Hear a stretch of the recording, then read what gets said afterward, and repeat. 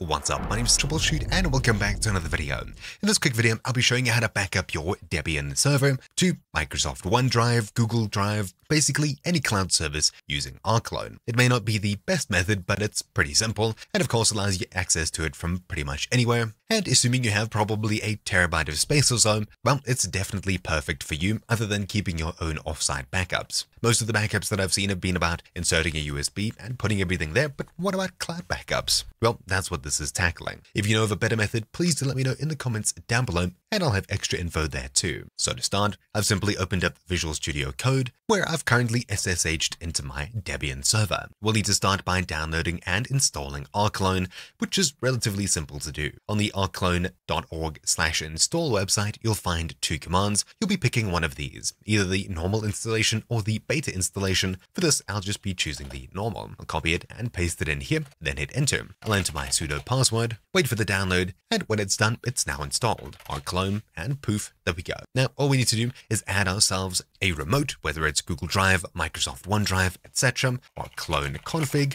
and we'll set it up as per usual with new remote. I'll enter the name, same OneDrive, and I'll choose Microsoft OneDrive from the list over here. For me, it's 32, Microsoft OneDrive. I'll leave this blank, choose Cloud Global, the default, skip the advanced config, use the auto config default, and I'll head across to this in my browser. So, RClone config, I've now set up a OneDrive over here, and it's working as I would have hoped. So I'll quit out of this, and let's quickly create a filter file so we don't sync things on our server that we don't need synced. For this, I'll run sudo nano home techno.config clone and filter.txt. This is the file we're creating, and techno is my username, so just fill that in with yours when you need to. Hitting enter, inside of here, every line that we start with a minus and a space will be not included when we use this filter file in our RClone command. We'll be leaving out dev /*, proc /*, sys /*, temp,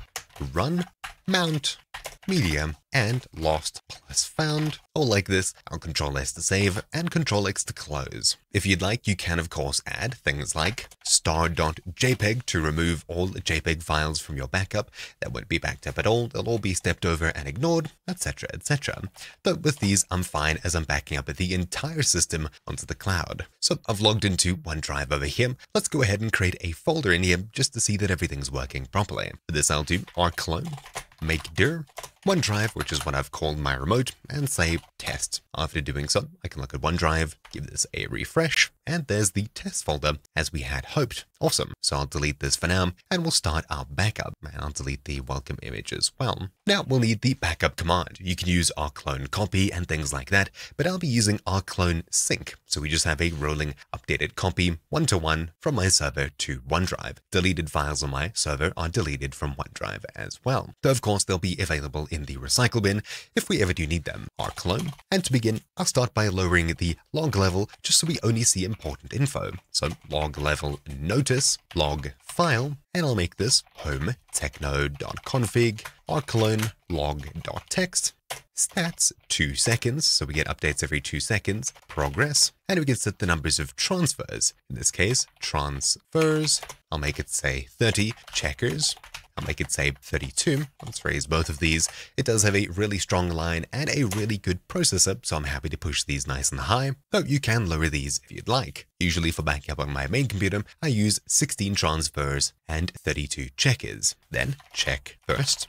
Retries 1, just so things don't get retried over and over. As this backup will be run daily, max backlog. I'll make this 6 nines. Buffer size, I'll make this 256 megabytes. And finally, sync, the actual command. I'll tell it to copy links as well, so it'll copy symlinks and symlinked folders, and now we'll give it a directory to copy. In my case, it'll just be / the root directory. Now, very important, filter from, and we'll pick the filter file we just created here. So home techno.config RClone filter.txt.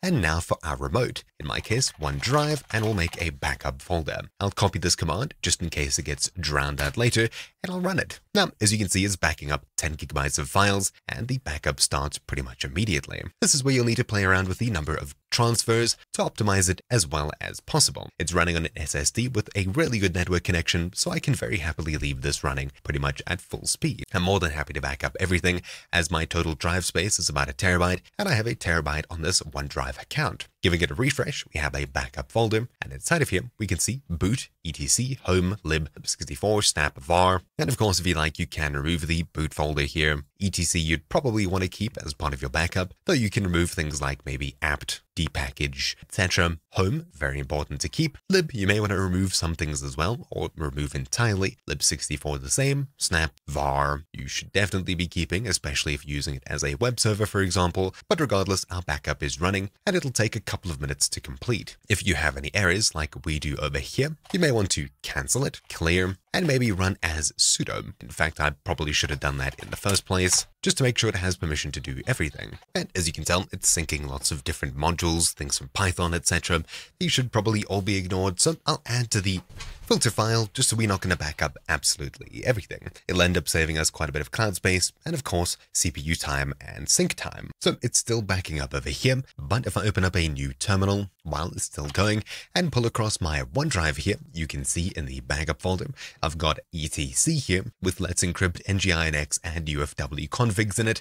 Of course you can add whatever you want there. I've got my home directory here with all the users in it, and my var directory here as well with my website, logs, etc. Of course, you can add and remove to this as you see fit, and even if I check home techno, then .config, and inside of here I have RClone with my RClone filter file in it and the config. Opening up the filter, here's everything backed up, and of course that means that, well, things are working pretty much as expected. With my backup working properly, let's go ahead and run this backup automatically every 24 hours. To do so, we'll be creating a cronjob, though we'll also need to make a script. So let's go ahead and get to the correct folder where we can put our script. Usually this will be sudo nano user local bin, and we'll make the file in here. So I'll call this rclone backup.sh, maybe rclone _backup.sh. I'll enter my password, create the file, and inside of here, we'll simply be dropping the command that I wrote out earlier. Then all we need is to double check everything copied properly,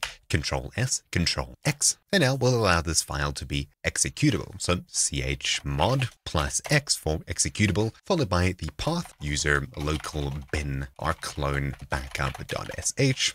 Of course, we'll need sudo for this. Here we go. Now, if we simply run this command over here, the path to the file, it should then open up and run the rclone command straight away. So awesome. Things are working as we'd hoped. Let's go ahead and get this to run every 24 hours. So if you haven't already got cron or crontab installed, we'll run apt get update, sudo apt get update, then sudo apt get install cron, and we'll run crontab -l to see what crontab jobs we have. I don't have any here, so clear, and we'll run sudo crontab -e, and inside of here, we'll select one for nano, use my normal numbers at the top instead of my numpad, and inside of here we can define it. Let's make this command run at midnight every day. So minutes, I'll have 0. I'll type with my numbers on top of my keyboard.